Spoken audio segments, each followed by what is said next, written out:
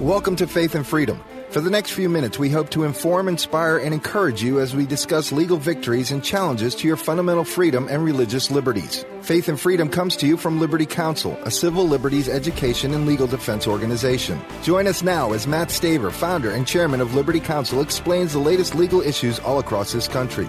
In the courtrooms of America, Liberty Counsel is winning the battle for your constitutional freedom. The Supreme Court is about to hear a case involving prayer at public assemblies. It'll be a major case that could affect not only prayer at local town meetings, but also the entire Establishment Clause. I am Matt Staver, founder and chairman of Liberty Counsel. Joining me is Matt Barber, vice president of Liberty Counsel Action.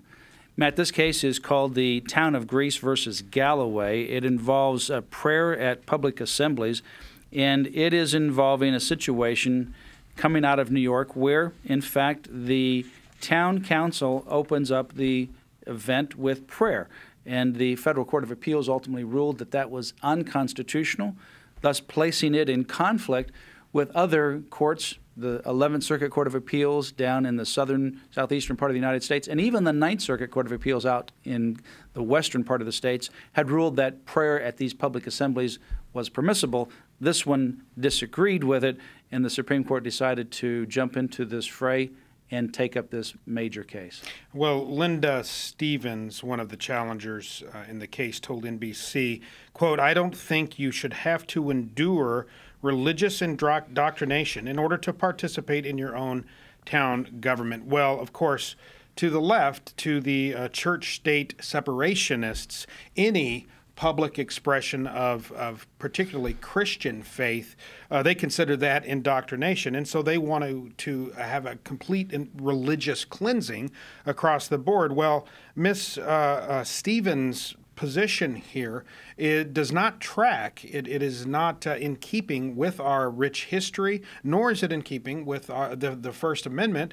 We have a long history of opening up Congress, opening up assembly meetings across the country in prayer, and frequently with a Christian prayer. So she just doesn't have the law, nor does she have history on her side. Well, and that doesn't ever stop them, because they ultimately want to bring these kinds of cases to literally eliminate religion, particularly Christian viewpoints and expression from the public square. If you go back to a case in 1983 out of Nebraska, the issue was whether or not it was constitutional to have prayer before the state legislature. And the Supreme Court ultimately in the Marsh case, Marsh versus Chambers, said that it was. And the reason why it was, they said, is that if you go back to the original drafting of the First Amendment, they had prayer that even predated the First Amendment with the members of the Continental Congress. And then the very people who drafted the First Amendment as their first legislative act authorized a chaplain to be paid by the federal treasury to open up every session of Congress with prayer. And even today, every single congressional meeting is opened with prayer. So how could you say that the First Amendment would ban prayer when it predated the First Amendment, and those that drafted the First Amendment actually authorized prayer before their deliberative bodies? So the Supreme Court ultimately said, historically, it's no question, the First Amendment was not designed to eliminate this kind of prayer.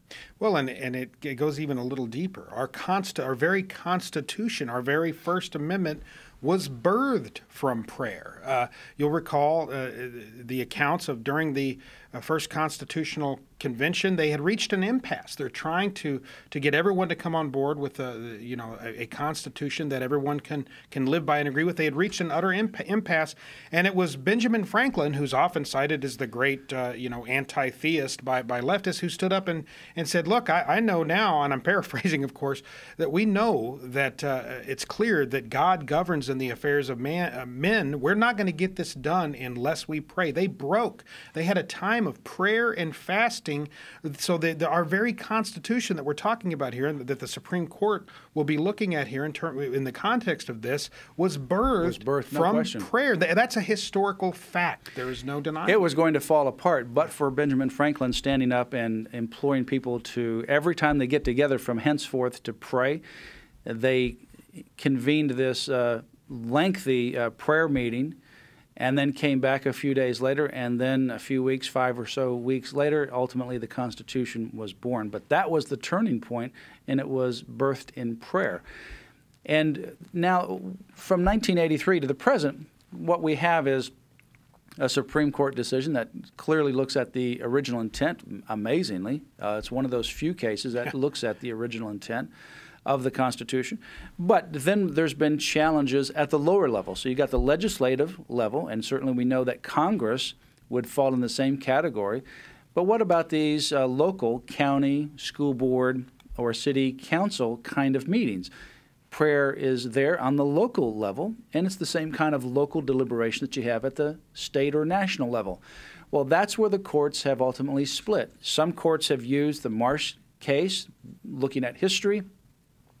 Others have used a convoluted test that the Supreme Court has developed called the Lemon test from a case called Lemon versus Kurtzman, and ultimately they've split. And that's where this split has ultimately come about. Some courts have said it's the same thing for the local prayer as it is for the statewide prayer at the legislature. And other courts have said, no, it's a little bit different. And consequently, that's where we are. So here's what's before the United States Supreme Court. Prayer at these local levels, which would be your city, your county, which could include your school board, is that going to be upheld by the Constitution? The fact that the lower court struck it down and the Supreme Court took it is a good sign that they don't agree with it. But we just don't know.